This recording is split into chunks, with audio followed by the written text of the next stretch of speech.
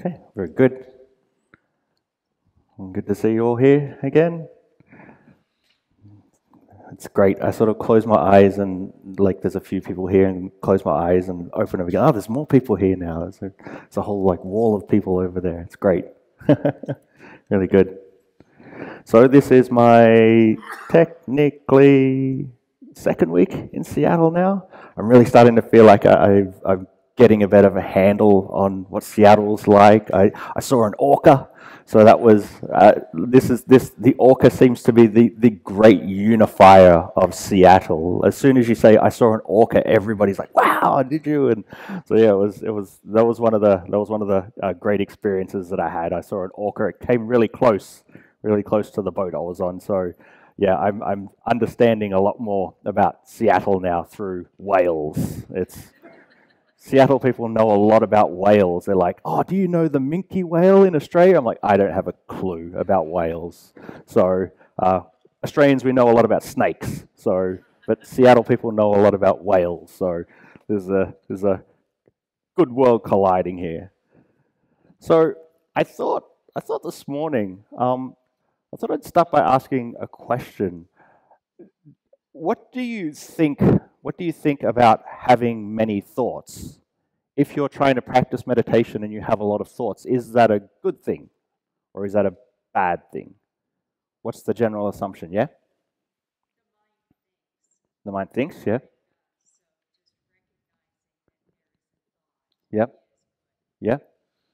What about if there's just an over spiraling and proliferation of thoughts? Is that a good thing or is that a bad thing? Yeah?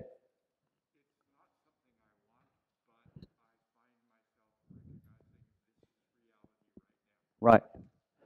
And does anybody have a spiraling proliferation of thoughts happening at any one given point? Has that ever happened to anybody? Yep. That's so yeah. It's the universal of. I think there's we have an underlying assumption that when we practice meditation, we practice the Dhamma. What we're trying to go for is states of calm, states of stillness. But a lot of times we find ourselves overly assailed by thoughts. So what I actually wanted to talk about was a way that we can actually use thoughts to develop the calm and peace that we actually wanting out of our meditation. And this is through a process that we call, it's a very simple term. It's called wisdom developing calm. And specifically, what we want to try to think about is a particular way that we develop a kind of wisdom. And that way is by developing a factor that we call Dhamma Vicaya, which is translates as investigation or contemplation of the Dhamma. Anybody that's familiar with the 7 factors of enlightenment might know what Dhamma Vicaya is. It's this factor where we contemplate the Dhamma in some way. Anybody that doesn't know what the 7 factors of enlightenment are, they are these, you could say, 7 very wholesome states of mind and things that we try to develop that allow the mind to become more and more liberated the more we experience these states. So these are the states of mindfulness. These are the states of Dhamma Vicaya, or investigation of the Dhamma. This is virya, effort, and rapture, piti, rapture, and tranquility, and concentration, convergence, stillness, and equanimity. So I wanted to talk a little bit about Dhamma Vicaya today, this contemplation of the Dhamma, because it's a really important factor that maybe gets overlooked a little bit, or people don't really know what it actually is. So what I'll talk about what exactly Dhamma Vicaya is, why it's actually an important thing to develop, how you develop, and when you should try to develop it. So to start with, what actually is Dhamma Vicaya? Again, it's translated as investigation of the Dhamma.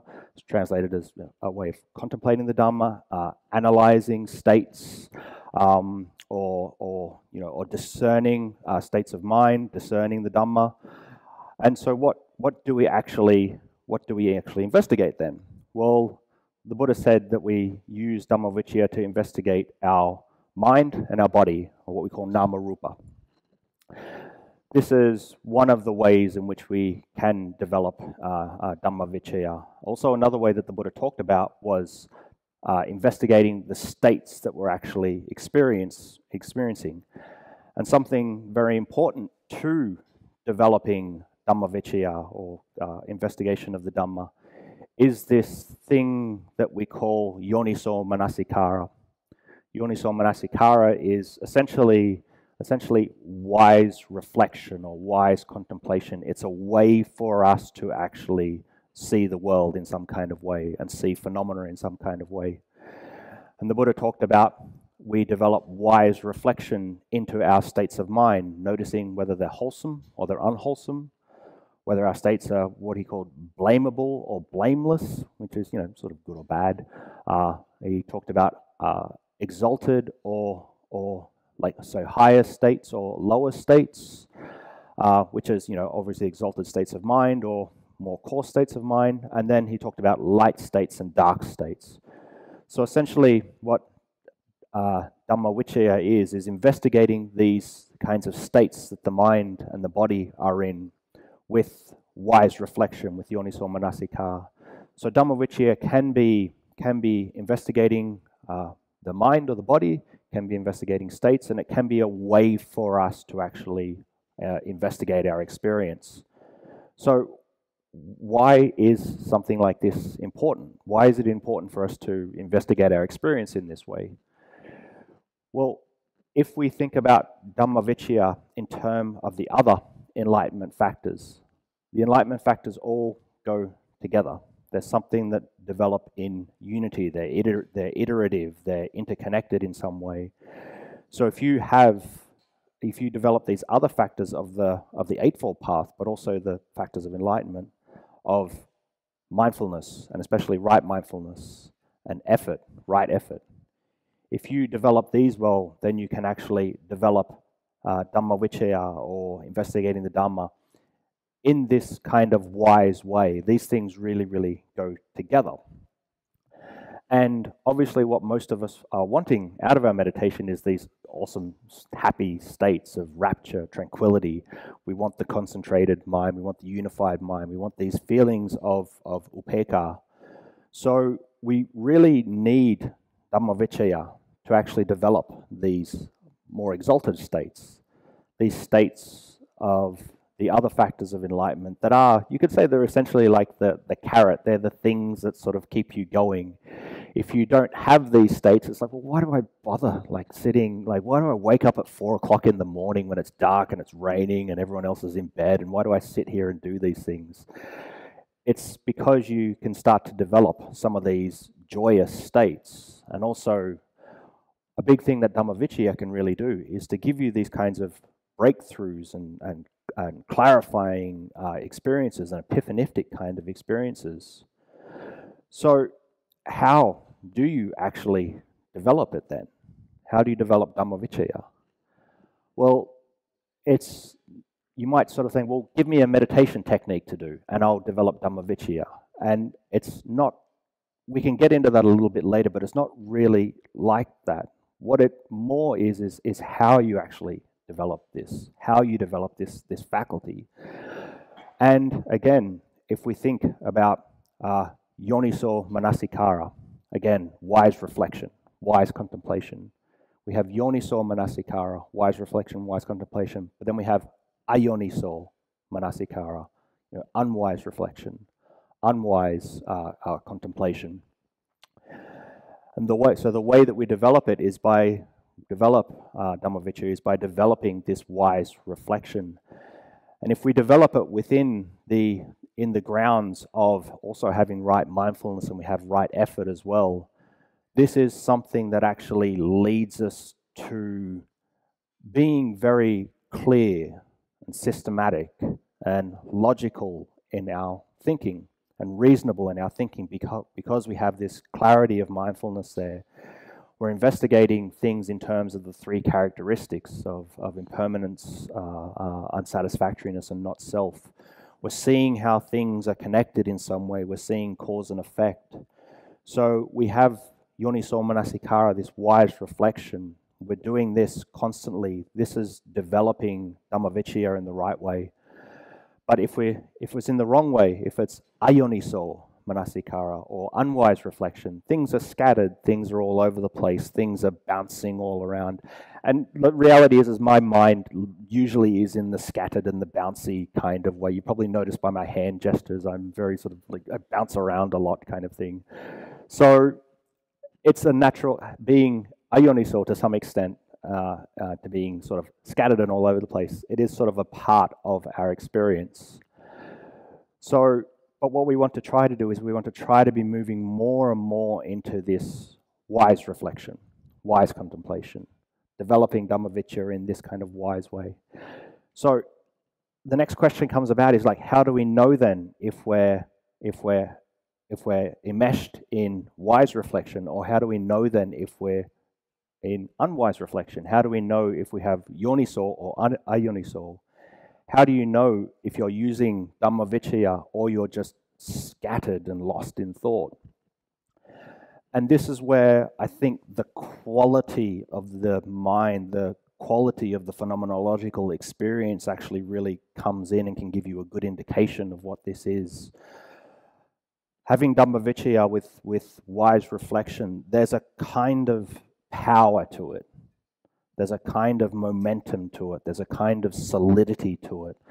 There's a kind of, in a way, feeling like you're sort of locked in to this thing. You're investigating phenomena, but you're locked into it in some way. It has this strength, that has this momentum there, that the way I like to think about it as this kind of metaphor. You might be investigating some kind of Dhamma theme, so you thought of something like impermanence, and you're investigating within that, you're investigating within the sphere of that. So it's like you're stuck in a whirlpool. Everyone seen a whirlpool? Yeah, everyone seen a whirlpool? It's like you're stuck in this whirlpool, and it might start going like really wide and round. But as you keep doing it and you keep investigating, you keep going, you keep spinning in it, it'll spiral down and you get closer and closer and closer in until you reach this point of convergence and it sort of sucks you under. And that's what Dhammavicaya using yoniso should be like. It should be leading to this point where maybe it is very wide, but it sort of sucks you into this point of calm. Dhammavicaya done right will actually lead to these other enlightenment factors, as I said. So this aspect of sort of sucking you under, it's like sucking you under to the other enlightenment factors of rapture, of tranquility, of concentration, of upekkha. It sucks you under into the sea of calm, you could say. So Dhammavicaya done right sort of has this focused and guiding power, even though it might be a little bit wider, so you're using your thoughts. Whereas if you're just sort of, if you're trying to investigate in some kind of way and it's ayoniso or it's unwise reflection, it'll be sort of scattered. You'll be jumping around. You might think I want to investigate impermanence, but you might be jumping around all over the place. My body's impermanent, and also, my car registration is impermanent. Actually, I've got to go pay my car registration next month, and isn't it such a pain to pay car registration? But that's suffering, and if it's going in that kind of way, it's not yoniso manasikara. You can, and so if we stick with the water metaphor, ayoniso is like you're being thrown around in rapids. You've been in this massive tumultuous thing and you're getting smashed up against the rock, you're getting thrown around all over the place. So yoniso manasikara and Dhammavicaya, it'll have this power to it.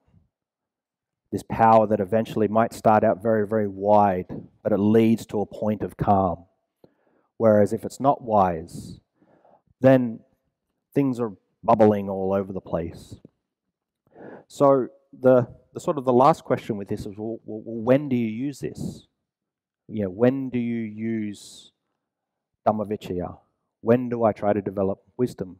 Or when do I try to develop some calm in the mind? It's sort of it's a very, very common question. Which one do I focus on? Do I focus on developing calm in the mind, or do I focus on developing some kind of wisdom? Do I do samatha or do I do vipassana? And the answer that I it's going to be pretty obvious for anybody that knows me is that you need a balance between these things. When do you develop Dhammavicaya? When it is the right time to do it, that's when you actually do it. Like, if we remember what Dhammavicaya is, it's one of the 7 enlightenment factors. The 7 enlightenment factors support each other. The development of right mindfulness and right effort and Dhammavicaya actually leads to rapture. It leads to tranquility. It leads to samadhi. It leads to upekkha. These things have to go together. Now, in saying that though, obviously we have a little bit of a intuitive sense of when is the right time to do this. You might feel at times it's like, well, I'm feeling sort of tumultuous at the moment. Maybe I just need to stay with the breath and keep my mind calm just on one thing. You might have other times where it's like, well, maybe the mind isn't calming down just by watching the breath. Maybe I do need to investigate the Dhamma in some kind of way.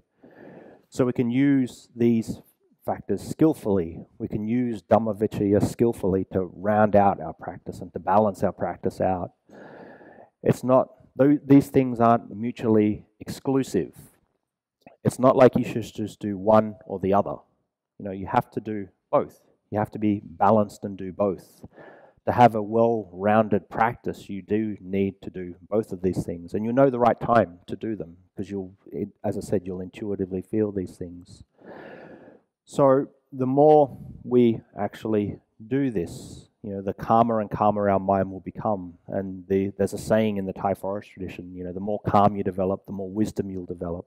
The more wisdom you get, the more calm the mind will become. So if we keep practicing in this way, we'll just know intuitively, this is the time that I should be developing more Dhammavicaya, or this is the time that I should be moving more into these kinds of calm states of mind. And again, the reason I think Dhammavicaya is so important is I think it's good for people sort of like me that generally have a very active mind. This can be a way to corral the mind in when it doesn't want to cooperate. Most of the time my mind doesn't want to cooperate at all and just sort of goes off by itself. So this can be a very powerful way of sticking with some kind of Dhamma theme to actually corral our mind in and to bring it in onto something. And again, it is so important because it is one of the enlightenment factors. This is the thing that is going to give you this kind of clarity into phenomena. This is the Dhammavicaya is the thing that will give you this kind of epiphanistic experiences, these insights, these moments in your life where you go, I finally get it, or I finally see it. This is what developing Dhammavicaya actually brings to you. So with that, I'll leave you with that, and that's probably enough of me talking, and we'll go from here. And if you want to do your thing, you can do your thing.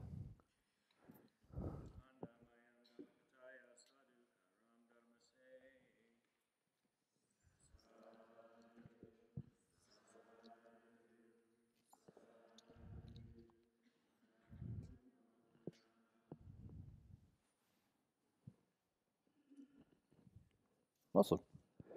This is usually the point in the day where it's like the wheels come off. It's like, well, what do we do next? What do we do now? So last week we did these kinds of breakout room things, and I think they're cool. But like one thing I'd like to do instead maybe is, people ask me questions all the time, and I'm sort of forever answering questions. So I want to do it the other way around. I want to ask you some questions today. So for me, that's much more interesting, and I've got the microphone, so I can do what I want. So, but yeah, obviously a bit later we can have a bit, obviously be more of a discussion, and you can ask me some questions. But I just as a question that might have come up in your mind while I was giving the talk was, well, okay, that's all well and good. I should have wise reflection, and I should be investigating the Dhamma. But what are some sort of practical techniques to do that? So Does anybody have any useful ways that they can develop Dhammavichaya? Yeah? Oh, do I need to? Oh, okay. I find that for me, when my mind tends to go into darker states of like stress, anxiety, guilt, worry, Yep. what I have done recently is use loving kindness meditation to Nice. get myself in a calmer state. Yep. Sometimes I just stick to that Yeah, nice. during that the moment of meditation, because sometimes it's really deep, and Yeah, I just need to give myself that loving kindness. nice. And then, yeah, it invokes a sense of calmness. Yep. And then later, doing a meditation again later in the week or something, then I can begin to investigate those feelings. Nice. So, yeah. Yeah, good. Yeah, that's a really good reflection, because if you remember what I said, that Dhammavichaya was our ability to wisely reflect on wholesome and unwholesome states. So it's good that you see that, as you said, stress, anxiety, all these kinds of things, it's an unwholesome state, so you need to do something about it. And this is what we call putting in right effort. This is where we've seen that there's an unwholesome state in the mind, and we work out how to abandon it.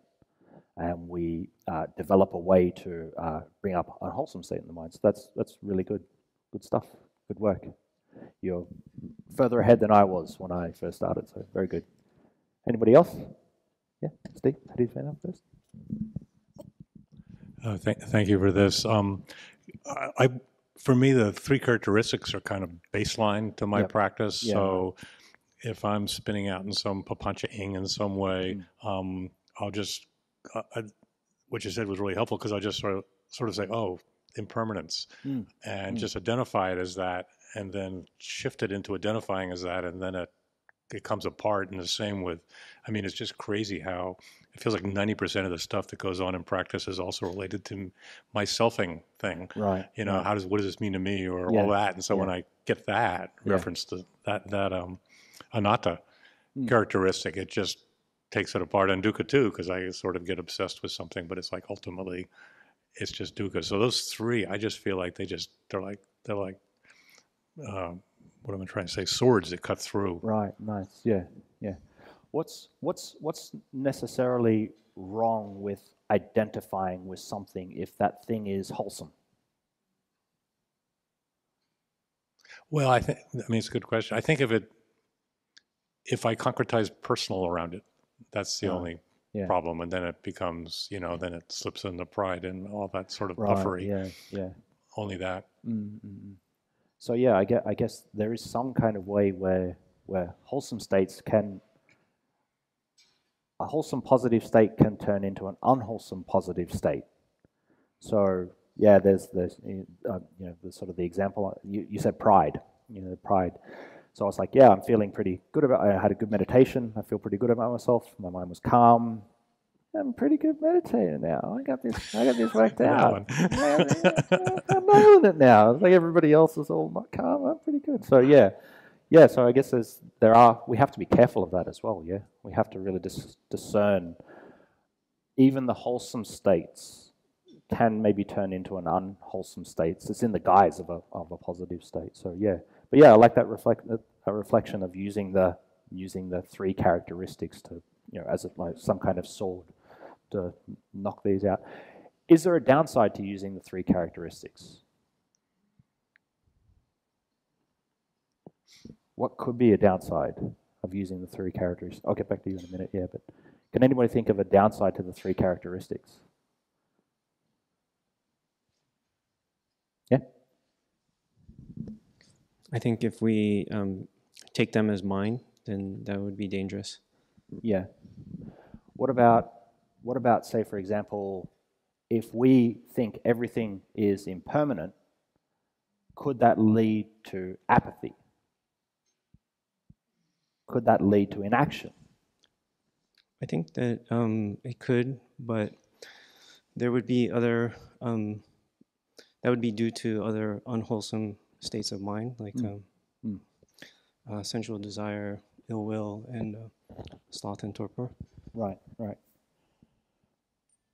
But well, what about sort of another thing that I'm sort of thinking about? What if we grasp dukkha wrong? What if we think, oh, everything's dukkha, everything's dukkha, everything's bad, everything's terrible, everything's suffering, everything's painful? Is there a way that that can go wrong? It does for me. Yeah, you're going to say something? Yeah. Yeah. Thank you. It could lead to nihilism, and it can also lead to unwholesome actions as well. Right. So it's just like, well, if, why not do this thing that brings me sense, like pleasure? Yeah. That's not good for me, like drinking. I'll just use that as an example. But like, yeah, I mean, I'm just going to drink the night away just because everything's suffering anyway. Yep. So why not add to it? It's all an existential pit. It's all nothingness. And what's a way that non-self can go wrong?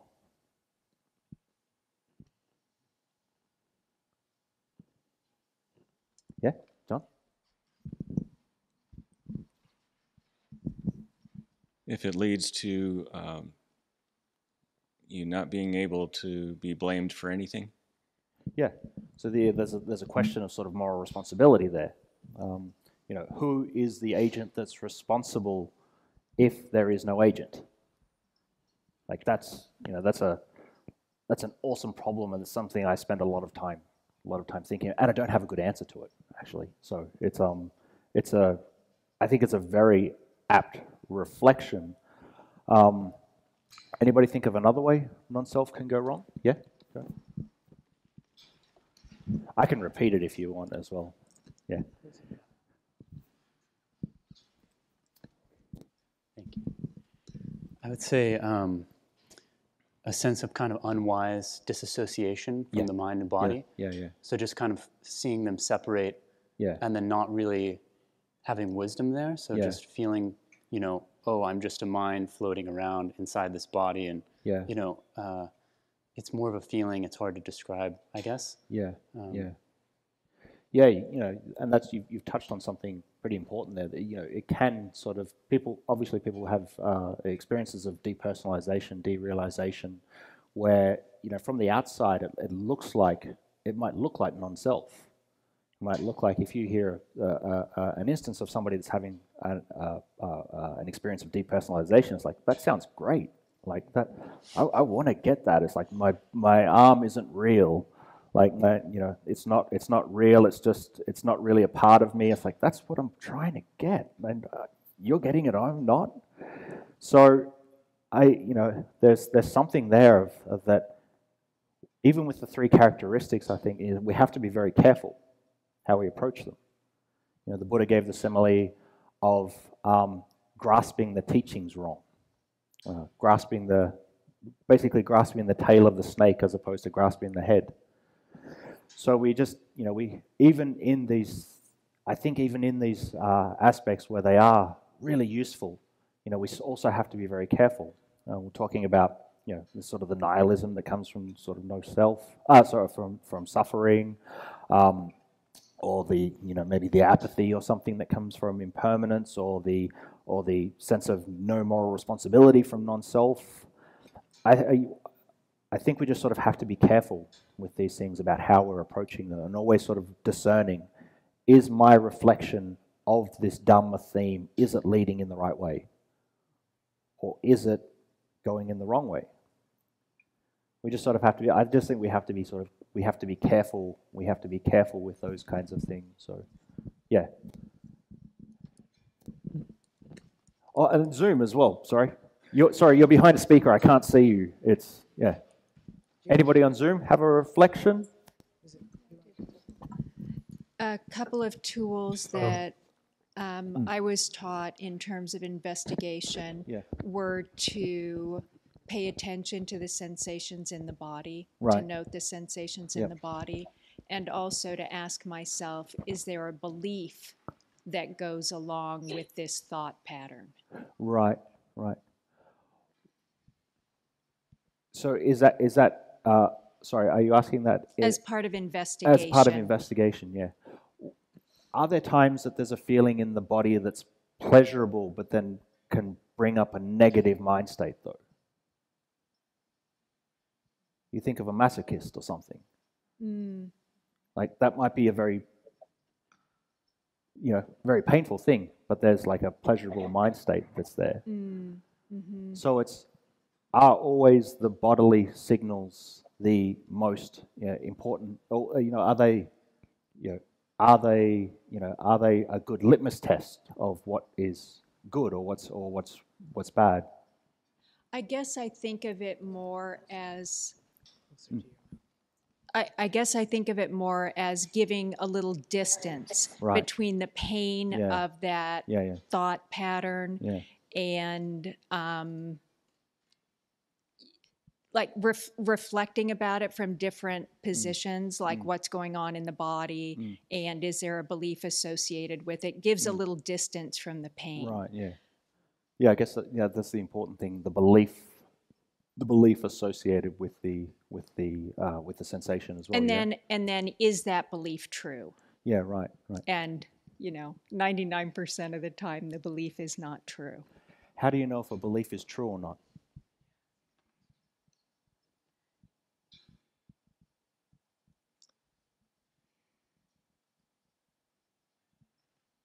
Well, it's usually self-referential. Like a belief about myself, for instance.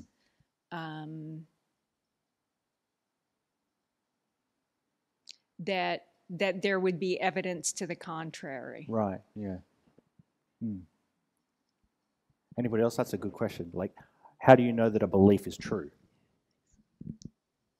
Yeah?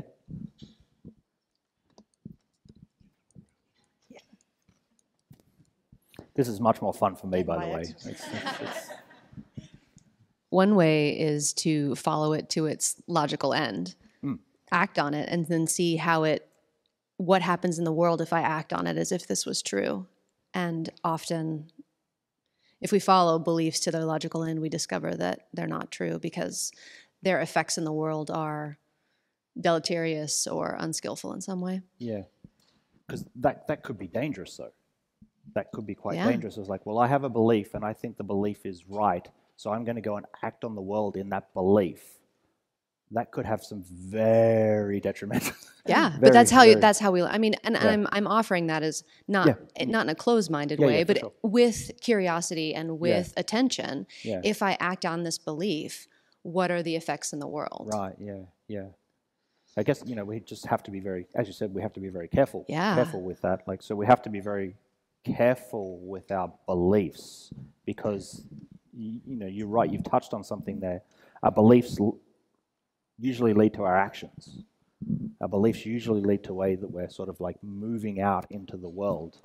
Look at me. It's like, look what my beliefs end up doing to me. It's like put me in these clothes, and now I'm sort of like moving around in the world. I got called Gandhi the other morning. It's somebody Gandhi. Okay, so what we believe can transfer into real life, and we just have to be. You're right. We have to be very, very careful. We have to be careful about that, of what that action is actually leading to, because it becomes a reality. The belief that we have becomes a reality. So even if the belief wasn't true, our act of acting on that belief actually makes it a truth. We bring it into the world. You bring it into the world so it becomes a truth in some way. It might be erroneous, but it still becomes a reality. So have to be very careful. Does anybody else have any other ideas? Yeah. Oh, digital people. Yeah. Sorry, I can't see anybody's hands. We'll jump to a Zoomy Zoom. Yeah. Bante. Sorry, that's my Australianisms. I call things like Zoomy Zooms and the YouTubies and the. Yeah. Bante, I just want to say I appreciate your sense of humor.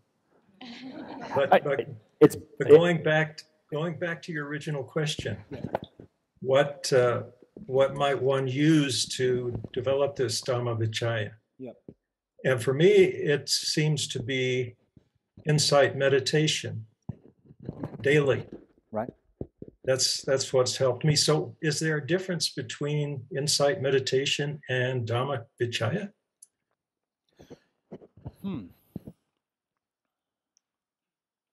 What do you mean by insight meditation?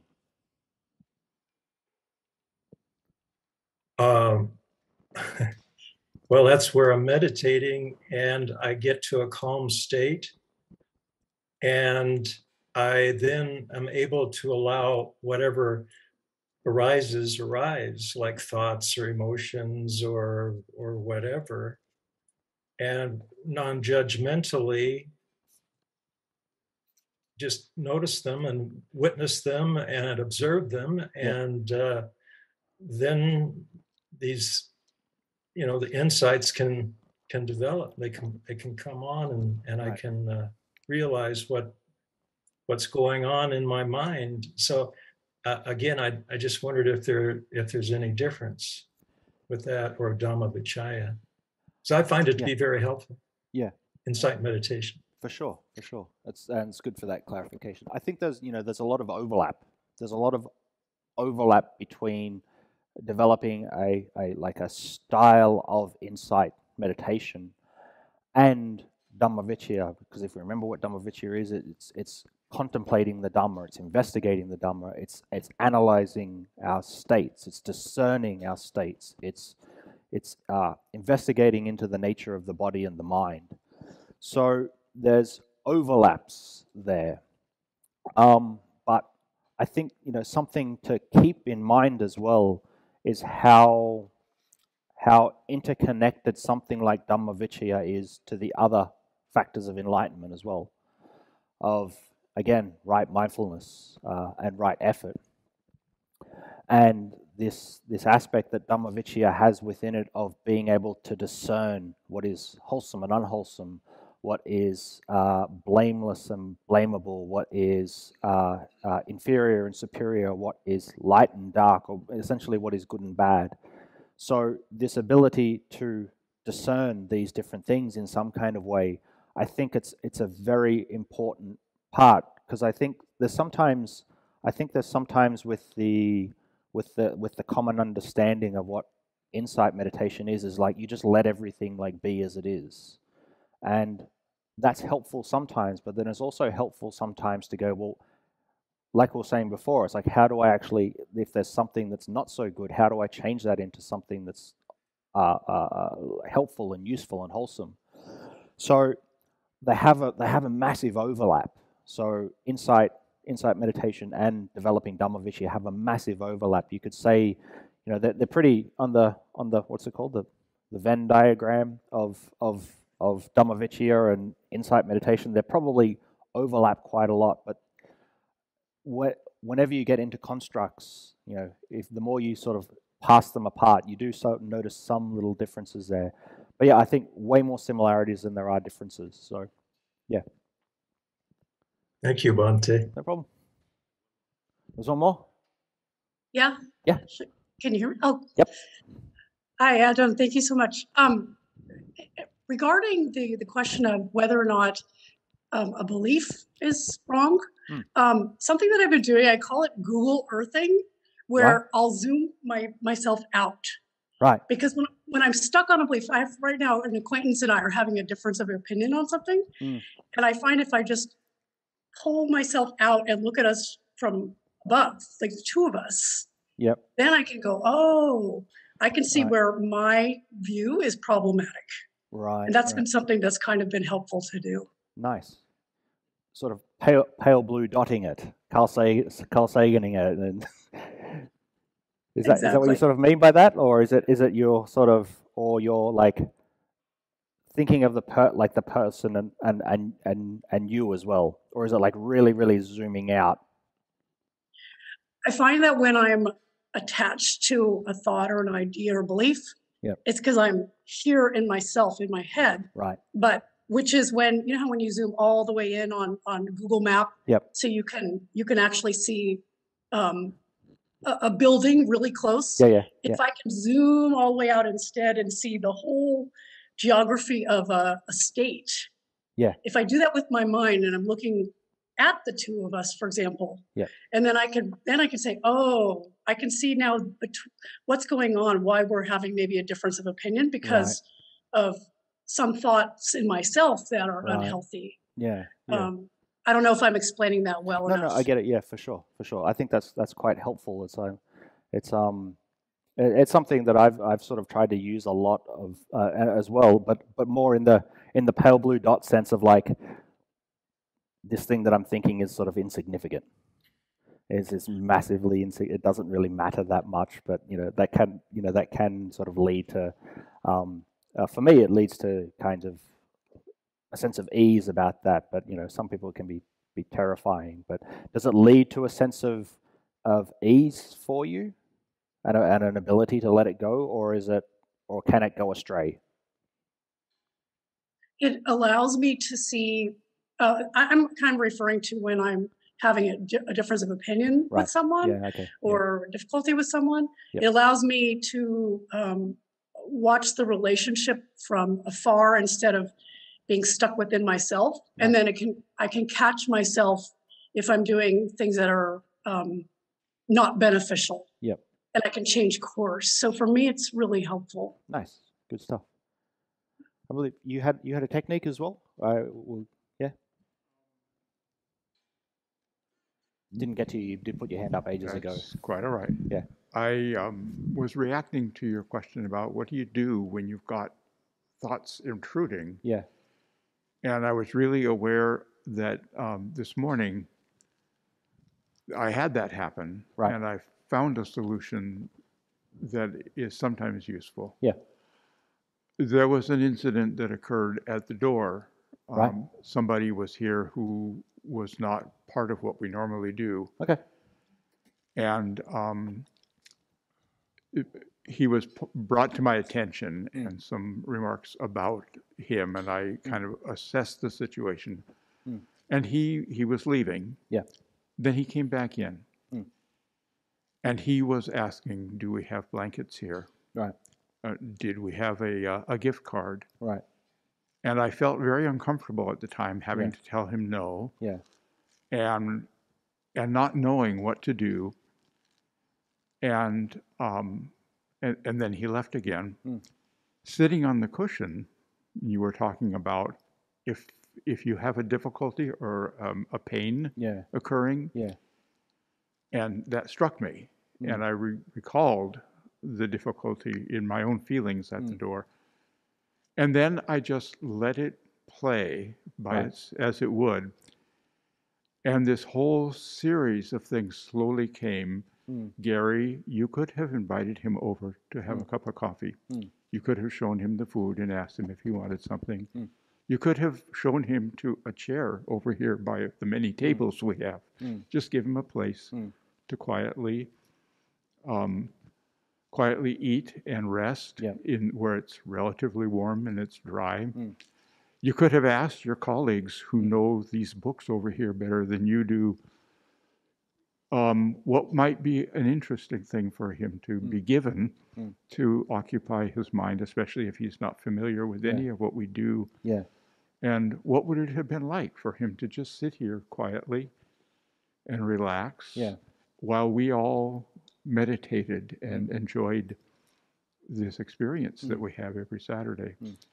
All those things occurred to me, and I had this difficult feeling of guilt standing at the door by the time I came to the end of that whole train.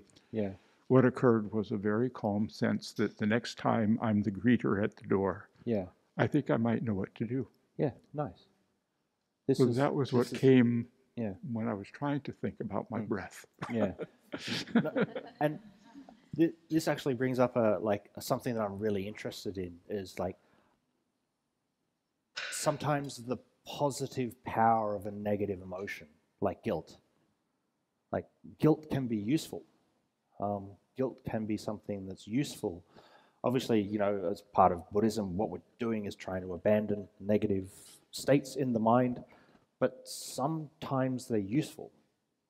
because we can learn from them. Obviously, we don't want to sort of spiral down into guilt and sort of, you don't want to be for the next 3 years sort of racking your brain about these kinds of things. But there is some utility in some of these what are seen as more negative states.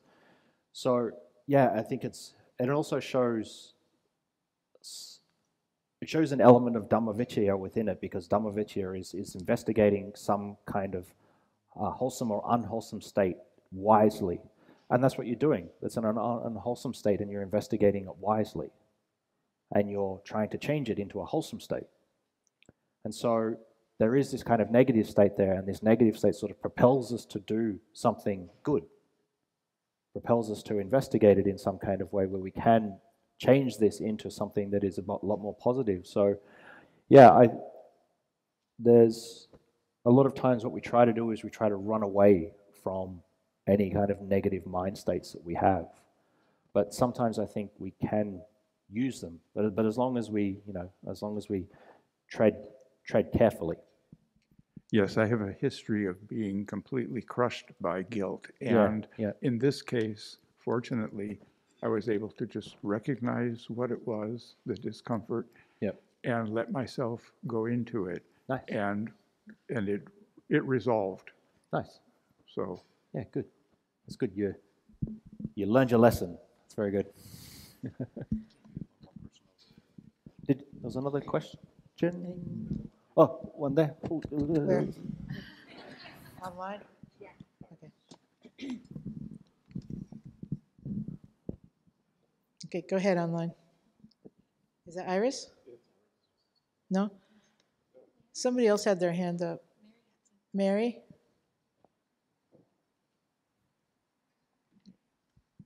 Morning, Bhante. Good morning, everyone. Hi. My question takes it a little bit different turn, and I don't know if you are open for that, because it is more of a question than. So in the meditation, Bhante, you had mentioned the peace in pain. Yeah. And so I've been thinking about that throughout this whole discussion. By the way, I really appreciate everybody's contributions and what was said. Very helpful. So how does that apply to pain? Does one look into the pain? I mean, I do investigate pain in terms of, we're prone to aging. And is the piece that you were talking about in pain, the acknowledgement that this is the way of the body? Bhante? What does it mean for you? Well, there's this thing that we've all been circling around, that once you see the phenomena, you can, there's a piece with it, you can accept it, you can include it in your equanimity. Right. Yeah. So there is that piece of knowing this is the pain, this is the, understanding the cause and the effects, understanding how the body's taking it up. There's still pain, but one carries it just a little bit differently. Right. And I'm wondering if that's what you meant.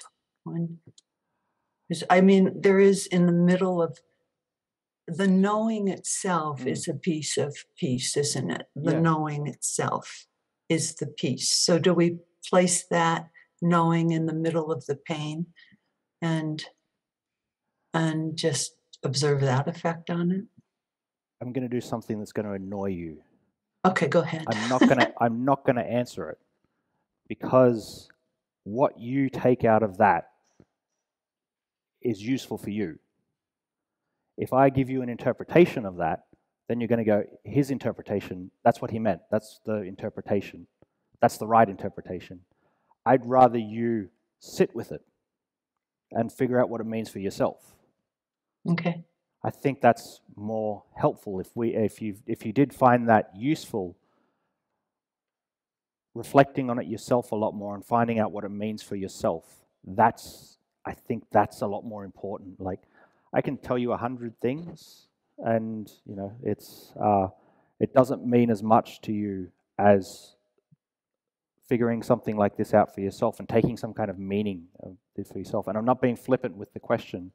I have my interpretation of what that is, but I think the real power in it comes from how you will interpret it and you will use it. So sorry, I'm not going to quite answer the question, but I hope me not answering the question leads to a better understanding of it than me just actually answering it and giving you an interpretation. Is that fair? That's more than fair. Okay. That's more than fair. It's my experience. Good. It's my practice. It's Good. yeah. And I also think that we skirted around it in all the different conversations. So I appreciate everyone. Yeah. Thank you, Bhante. And thanks for reminding me, because I forgot I said it. So that's fantastic. We are going to have to call it a day. We've sort of gone a little bit over time. Anybody that wants to ask me any more questions, you're more than welcome after that. Yeah? Sorry. We had about the belief thing. So when I believe that I believe was like in the right way. Yep.